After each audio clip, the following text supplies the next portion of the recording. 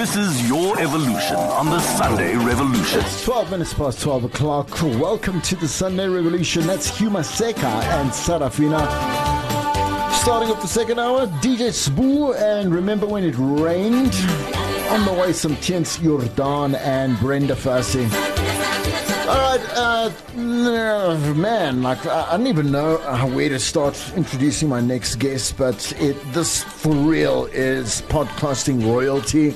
In studio, Gavin Kennedy from Solid Gold Podcasts. The importance of why he is here, and he's the right person to speak to because he's produced, is it thousands of podcasts for hundreds of podcasters? Yeah, that's right. Are you exhausted? just to kind of start that off. Only getting started. Are you joking? Oh my word. You've been in obviously broadcasting since the 1990s. You've gravitated through so many stations as well, like Mix and Bua and East Wave. You've also worked for clients with Sir Kinnicore, Edcon, Harmony Gold. Your resume is humongous. And again, just thanks again for being here with us today to chat about maybe I call it the podcast solution, ? Right. It is now, would you say it's the trusted platform of maybe the new century or decade or whatever it is? Wow, go deep immediately as you start off. Yeah. Trust is the currency, yeah. Yeah. But is it, like a yes or no? The word podcast originally had a technical meaning. If you go back in time, do you know what podcasts were called before they were called podcasts? Sound bites. Audio blogs. Okay, all right. So that gives you some insight into what people were thinking when they created them. They go, okay, I'm writing my blog. I want people to listen to my blog. Yeah. So that's it. That's where it started 20 plus years ago. It did, hey. That's the thing. People don't notice that it's been around forever. Yeah. Because it is sold as maybe a new age platform, but it's just basically, obviously, the consumer culture has made it commercial. Yeah. So it had a technical definition. It was an audio file delivered via the internet using an RSS feed. That used to be the definition of what a podcast is. When people tell their stories, again, it comes across you are a part of that process line, right? Do you feel that there's a sense of responsibility that's kind of being abdicated from? Because the thing is that the platform allows for that. We want a lot of opinion. We want a lot of individuality, that type of thing. By its very nature, it's breaking down the vertical control of media. That's pretty much its purpose. That's what it achieves better than anything, is this inability for you to turn it off at a single point. It's not a YouTube channel that 3 strikes and I've turned off your channel. If you upset somebody and they cancel your hosting, you can host it yourself.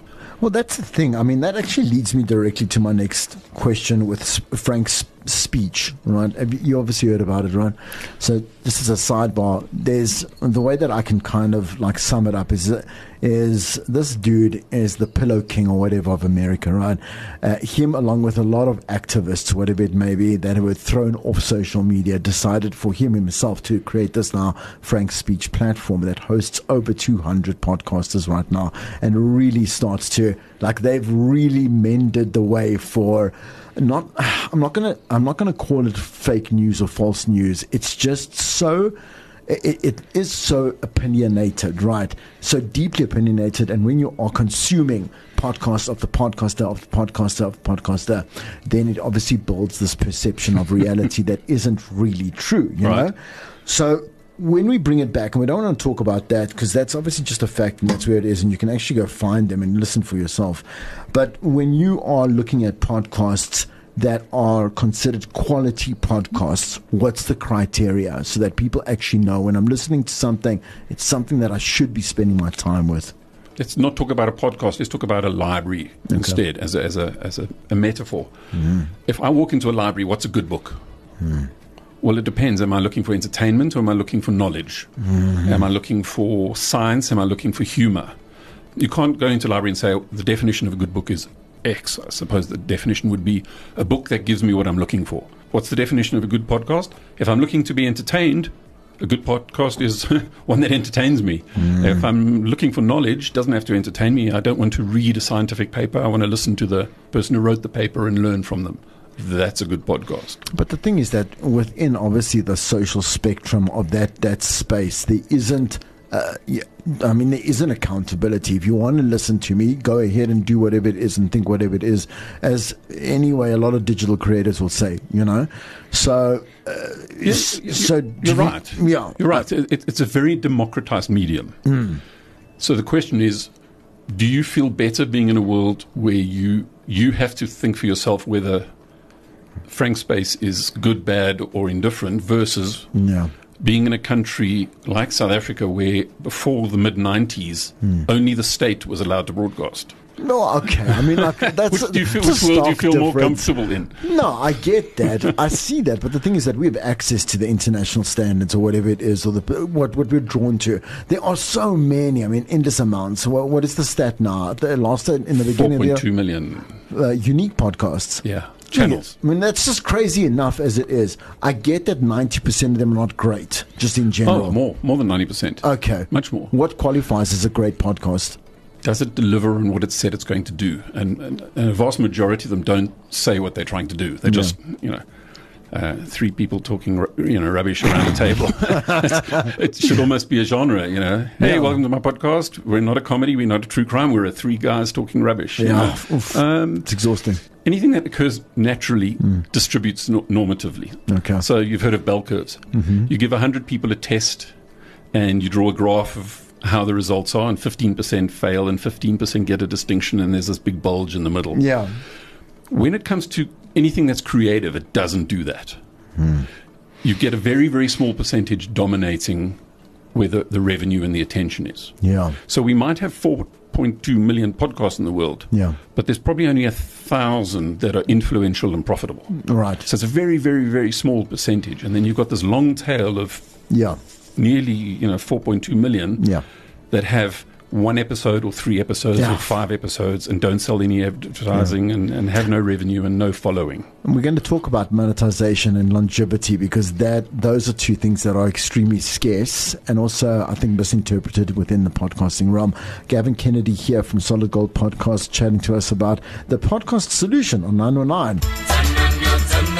That is Freddie Gwala on 909. Let's talk about the pragmatics of producing your own podcast and dedicating yourself. And there's a number of podcasts, endless amounts of podcasts that kind of just disappear after a certain amount of episodes, predominantly because of the effort that is required to, one, obviously produce it, prep it, present it, produce it, and post-produce it, in some other way. You were saying that it's basically a call of passion. People give up on things when they don't get any reward from it. So if you're making a podcast and you're just not feeling like you're moving in the direction you wanted to, then you're just going to stop doing it. But what counts as reward? It depends. It really depends. It can be different things. So for some people, podcasting is a hobby. The only metric of success for that podcast is, am I having fun? Yeah. I might expand it to be, am I having fun and meeting cool people? Okay. Am I having fun meeting cool people and getting better at overcoming my shyness and interviewing people?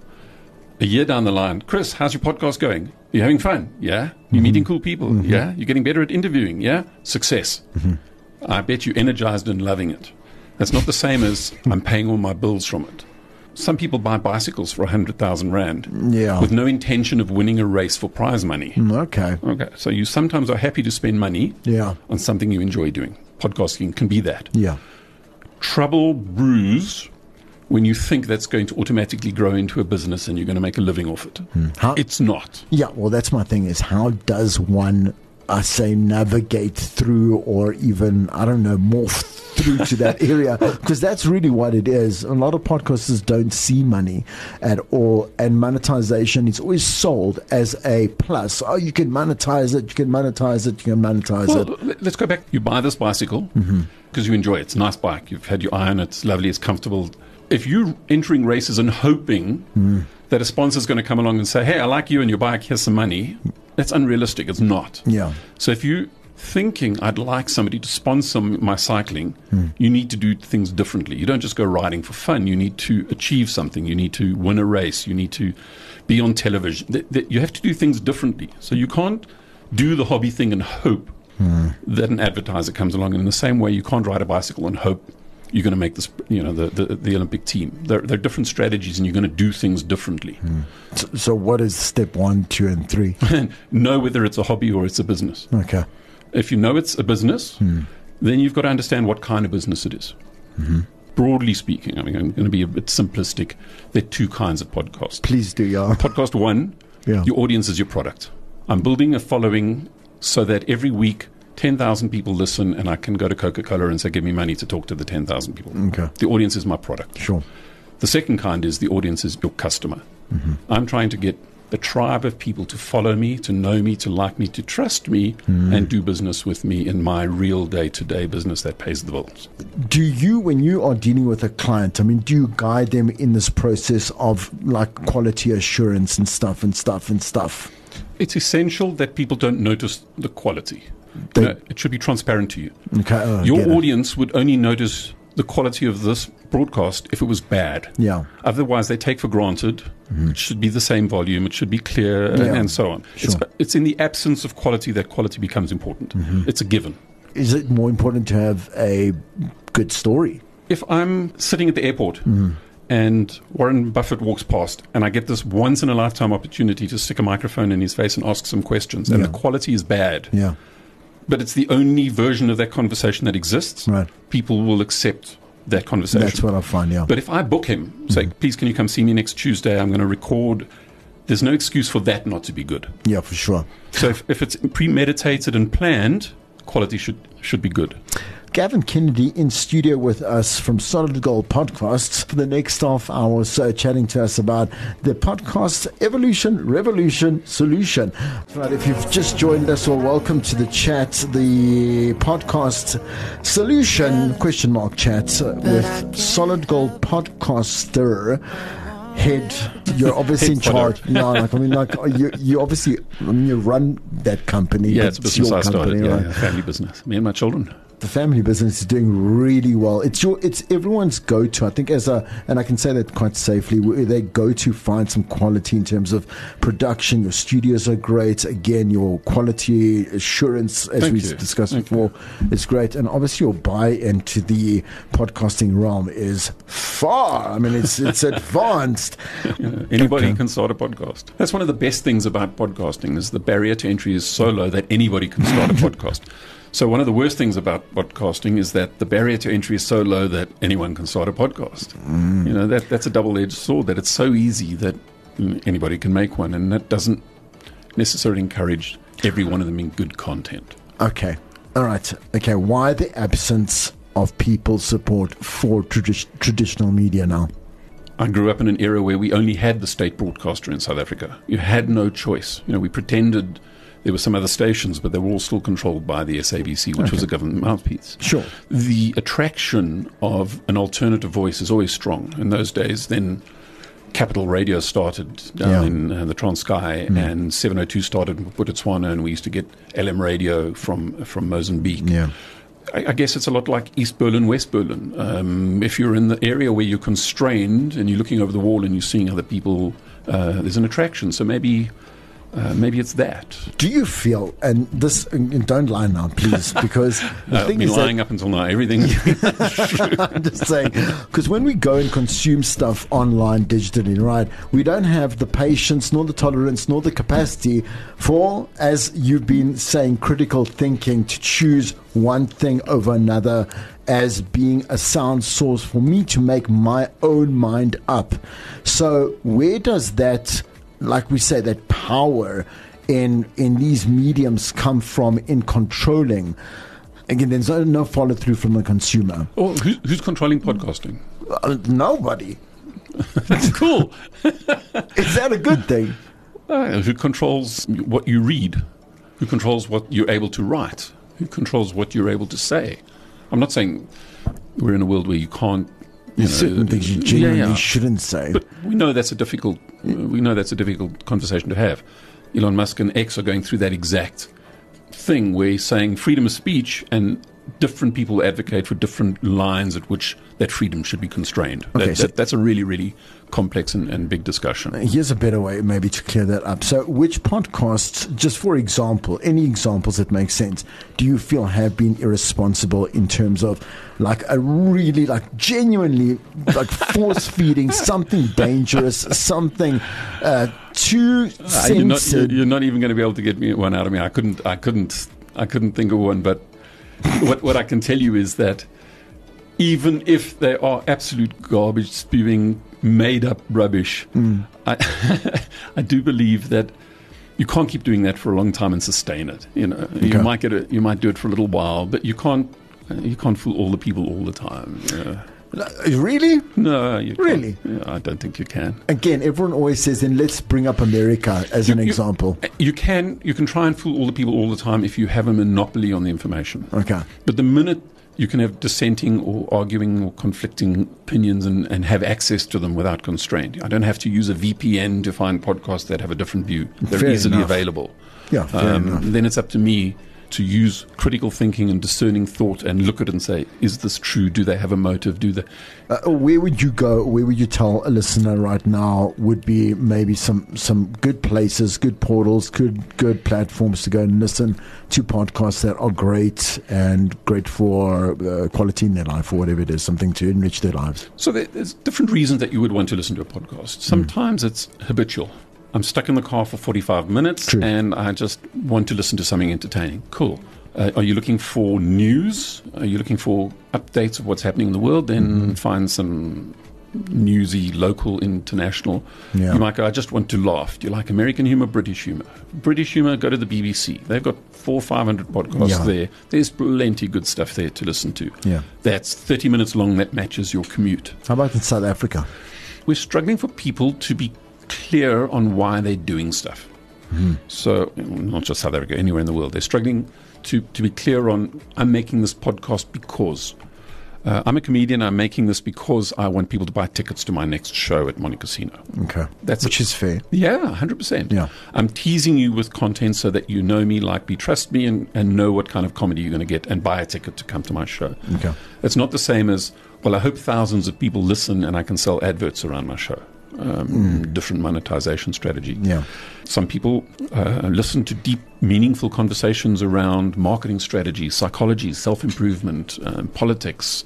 Okay, All what's that been content's- overdone, and it's been overdone terribly? It's overdone if you don't like it, but it's No, I'm underdone. asking, what It's would it underdone for be? anybody who wants to listen to more. You know? Okay, final question. Listen, thank you so much for just joining us. And again, if you want to just go find out what Gavin and his crew, daughter included, right, do offer, please go and follow them online. Solid Gold podcasts all over, right? Where do you think podcasts should go? Because it is quite stagnant at the moment. No, far from stagnant. Podcasts are growing. Podcasts are growing about 20% year on year for the last 15 years. Growth is different. Format and quality and something new, like a fresh new something. If we go back 110, 120 years, Okay. the motor car had just been invented. And for the first while, all the cars looked like horse-drawn carriages with the horses missing. Okay. Because that's pretty much what they were. We had this thing and we replaced the horse with an engine. For the first while, and maybe we're coming out of it now, podcasts look a lot like radio because it was most like the thing it grew out of. Yeah. So it's mostly radio people who were making podcasts, and it's mostly TV people because that's where it came from. Sure. But after a while, car makers said, well, we don't have to put the engine at the back. We could put it in the front. We could put it in the middle. We don't have to have it. We can change it based on this new thing. It doesn't have to be the old.